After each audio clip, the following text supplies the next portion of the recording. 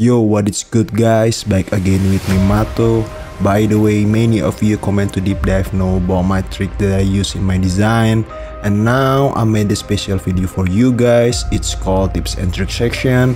FYI, in this section we will find all my tips and tricks separately, and I do more specifically explain step by step those tricks to make it easier for you. And of course, thanks a lot for your comment guys, I really appreciate that. Please keep supporting me by comment, subscribe and like my videos, and I'll be catch you to provide more useful videos. So without further ado, let's get right to it. Come on.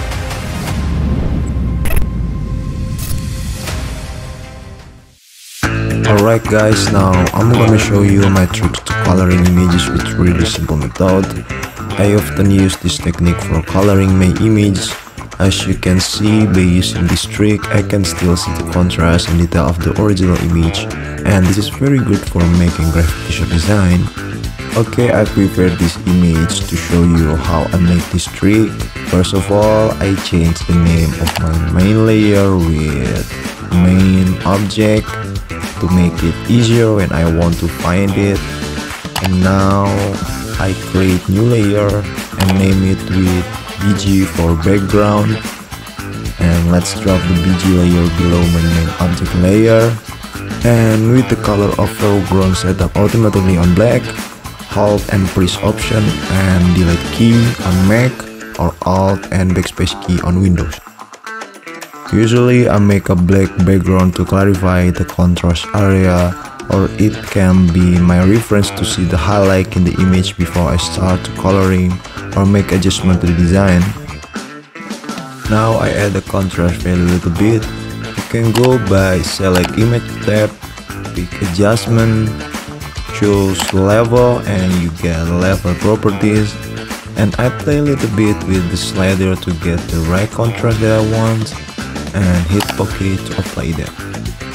Okay, now I pick gradient map in the lower right corner bar, and you can see the properties has opened up. Hit the gradient color, and now you get the gradient editor menu, or whatever you call that. When setting the color in gradient map properties, there are two slider options. The first is a color stop to select a color, and when you slide to the right or left, it will add a solid color. And the second one is the dot slider, which function to adjust the transition between colors in each color spot you put it on. And when you want to add some color, just hit the color bar and play with slider on there. This is very easy to apply a color without losing the detail from the original image.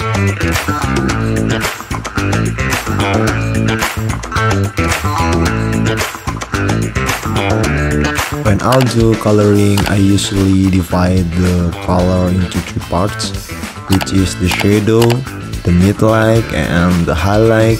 And with this gradient map feature, I can freely determine how many color value are in each of these parts, and have a full control to adjust them individually. Alright, after I got color I want, I click and mask it on my main object layer with Hold Option key or Alt key on your keyboard. And when mouse cursor has changed like that, you just click in the bottom and it will be done. If you're looking at cool design for your clothing brand and get attention on my design and you really want to have one, please make contact by email or direct message on my Instagram for those details.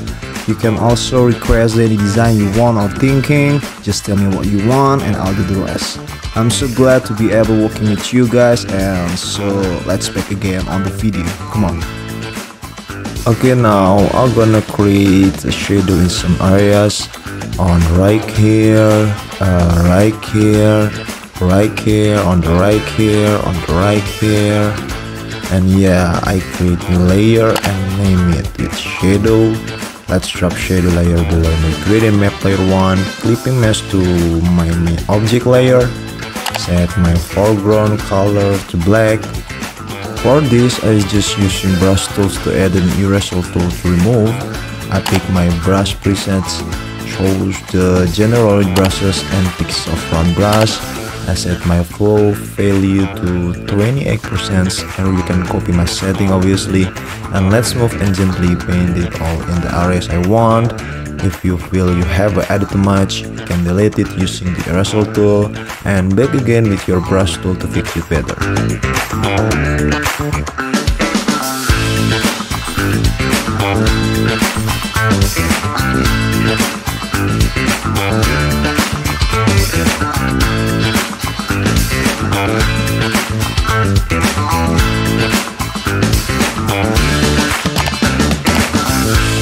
I think that's enough. Next I will show you my tricks while I adjust the shadow. You can double click right here and you can see layer style pop up. I play a little bit with the blend if menu. Make sure you click blending option and you can see the underlying layer at the bottom. By hold option key or alt key on your keyboard and then click the slider, and automatically the slider will separate. Now you can free to play with the slider and give you more blending control to your shadow.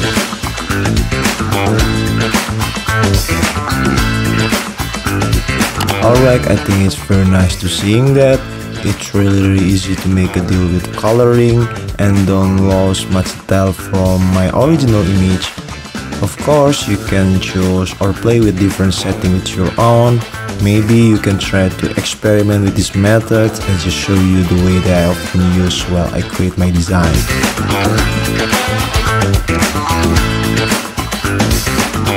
Now let's gonna make something fun and try to experiment with this trick. Now I'm gonna combine this with another color. I put on right here, and right here. Now I'm gonna duplicate it by select the gradient map 1 layer, left click on your mouse, choose duplicate layer and change the name with gradient map 2, or you can also move with press Ctrl G for shortcut command. Let's pick more browny color and disable the other layer so I can see all the color adjustment I made earlier. Now select the layer mask, press Ctrl I to invert, and now I be able to start doing that. Make sure your foreground color set with black and white. You can easily change them by press X button on your keyboard. Now I'm gonna do to select the area that I determined earlier by using a pen tool so I can do more get selection area precisely. Left click on your mouse, pick make selection and hit OK.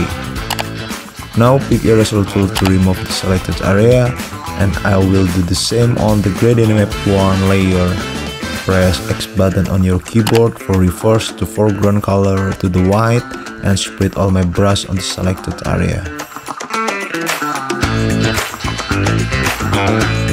See how easy I play with this trick, and I don't lose any detail for doing that.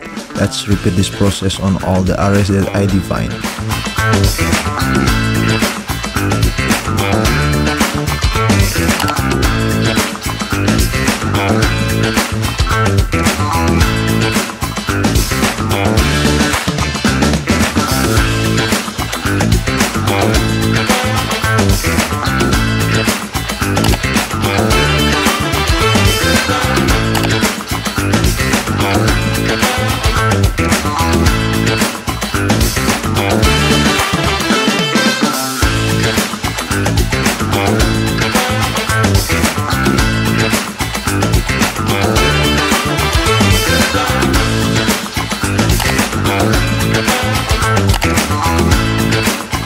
Alright, with this trick I usually play with blend mode.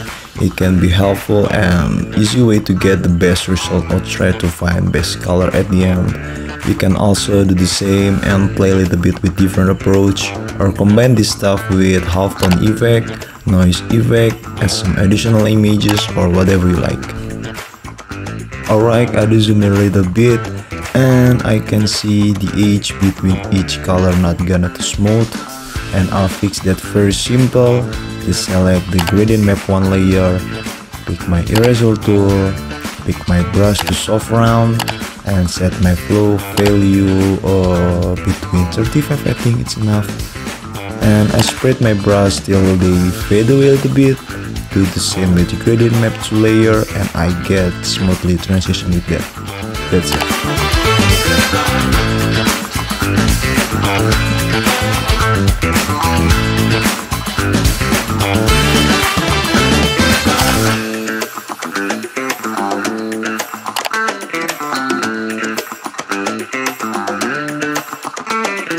By the way guys, you're exactly free to play with it.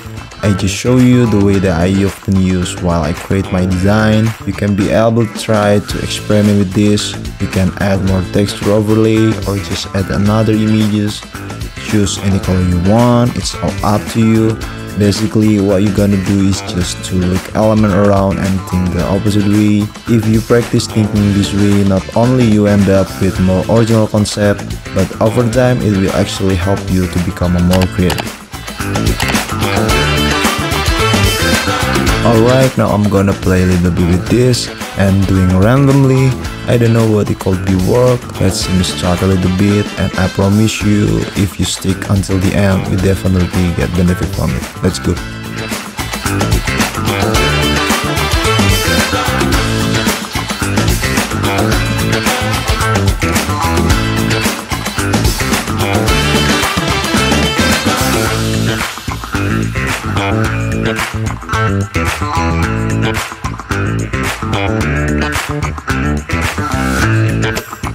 Alright guys, for the last touch, I add the camera filter and adjust the color to more vintage. There's no specific way for applying that, just play with slider on there and try to get the best result. Let's go.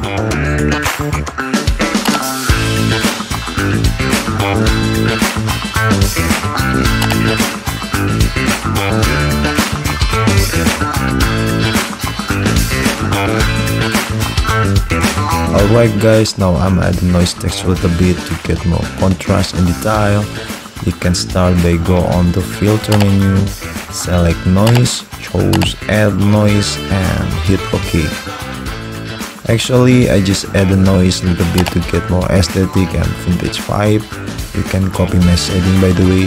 Let's go. Move on to the next step. I pick my text tool and add the title for this design, which is 20 Twins. I'll add noise texture and play with blend if mode to give more blended all over. By the way, the font that I use is called Hoshi by 2R Studio. I put the download link in the description so you can download the same font as mine. I also make a simple logo with this so you can see me start a little bit. Let's go.